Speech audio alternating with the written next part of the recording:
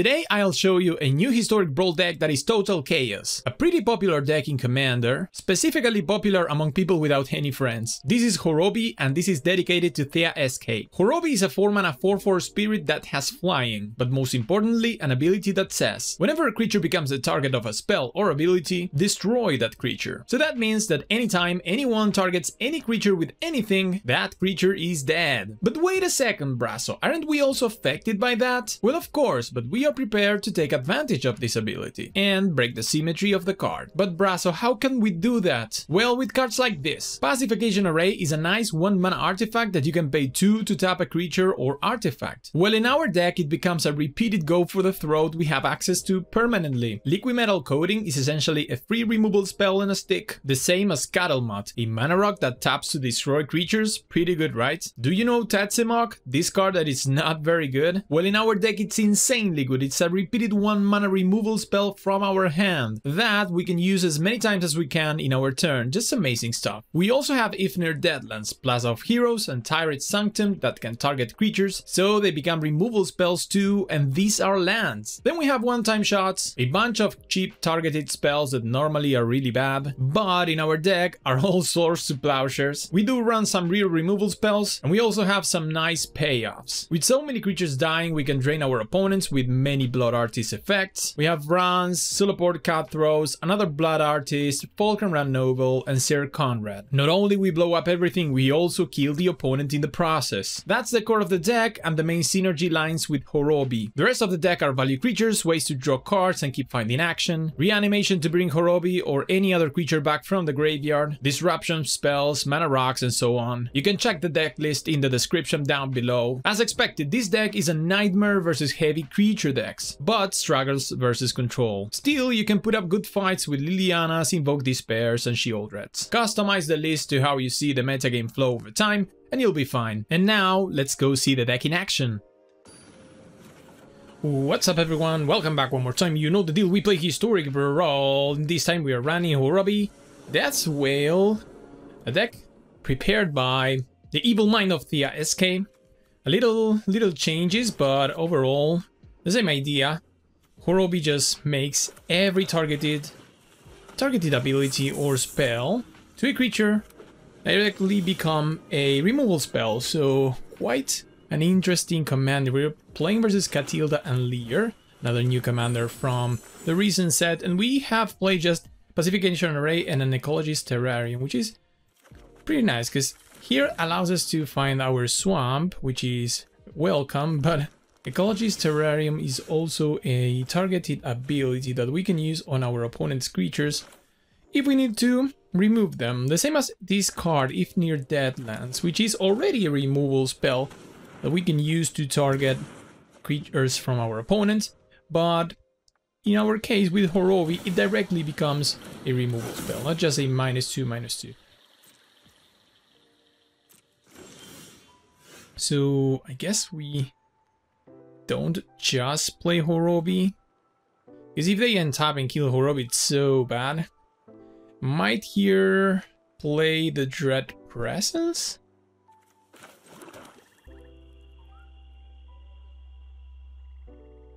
Yeah, I think what I want to do is just I want to play Dread Presence now. Maybe they will remove the presence, and then we play Horobi when we have a 1-mana spell that we can use, so we get some value from playing Horobi.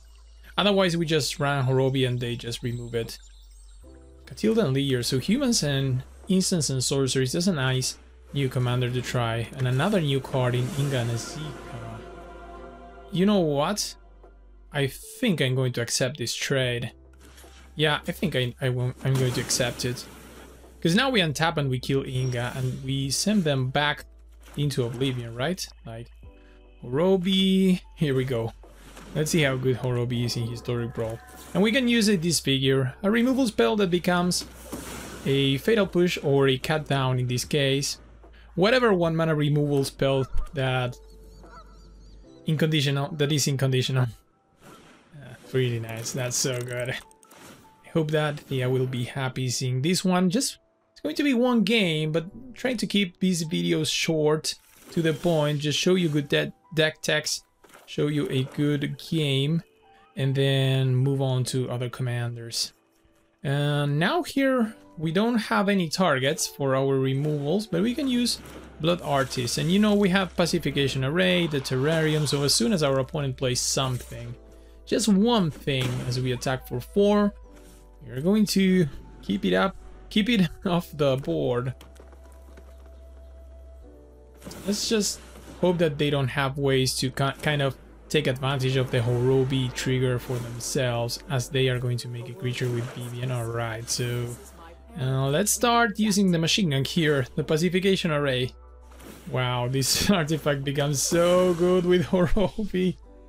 And you can see our synergies, having our interaction piece, I mean our synergistic pieces, Blood Artist, France. So every time that we remove something, we are not just being obnoxious, we're also draining them and winning the game. We take down Vivian, and we can tutor for something. What can we tutor for? We have so many options. Big Shieldred might be great. If they start killing our stuff, then we can get them back. Let's get Big Shieldred and just pass. If they kill Horobi, maybe we let it go to the graveyard, reanimate it. That's another way that this deck works. Kind of resilient. Wow. So Oraska, the land is quite...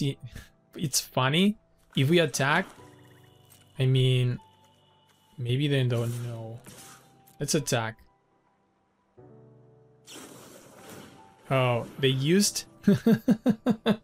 Alright, so they're going to destroy Horobi. They used an instant. They have their Oraska. If they know that they can use that to remove our creatures, then they would have used it. But sometimes... Oh, they will? I thought they were not going to realize. Well, they were going to use it nevertheless. So... Yeah, that's that. That was not going to happen. But Horobi's off the... Nice. Horobi's off the field, so it didn't work. If they had used their Oraska before killing Horobi, then they would have killed Fran too. Those are the things that you have to take into consideration when you're running this deck, because these little effects can get you. Now we have Shieldred, and we start the reanimation.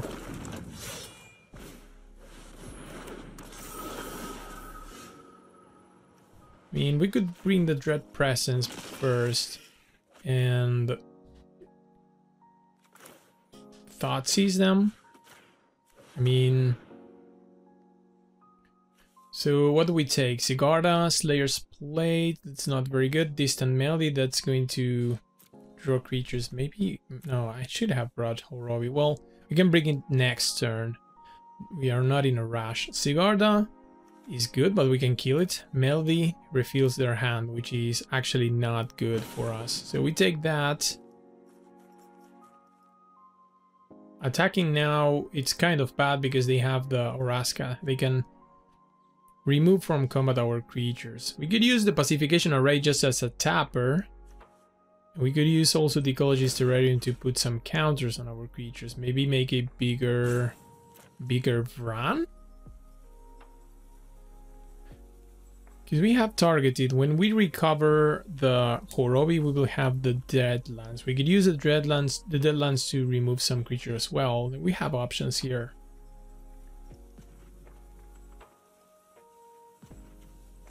Let's grow the Vran. So we are kind of going in a different line from what this deck is supposed to be doing, but nevertheless, then we can kill here the Catilda, gains them life. So we sacrifice the Deadlands, drain them. So we're prepared to win without Horobi. And now we have a kind of a good attack, as if they, well, they can bounce one of our creatures or remove it from combat, but they have to take 3, and then they had to sack here. And then we drain them. Yeah, the deck is working.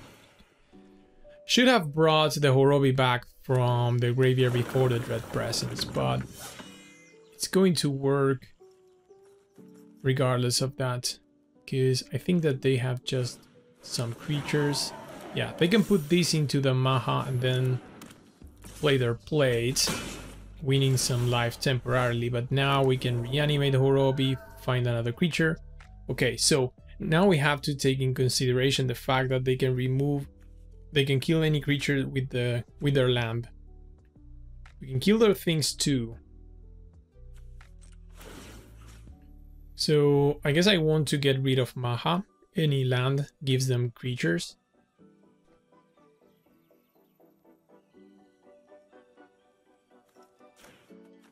Yeah, they will have to sacrifice, but they can activate Castle Ardenvale on their upkeep to not have to sacrifice the Maha, so we might as well do it right now, and then we attack. So I don't mind if they kill our creatures here, thanks to the Horobi trigger, because every turn we bring back one of them from the graveyard because of Sheoldred. So long we don't attack with Sheoldred, we're going to be fine. So these are the things when you play with the Horobi that, like, the opponent can get you.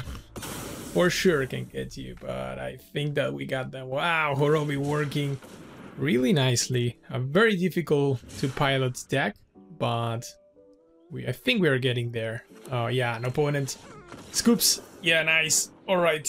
Well, this is what you can do with this deck. So hopefully you enjoyed the insanity and the sadistic Horobi. So yeah, go ahead and try it and tell me in the comments down below. We will see each other on a future video.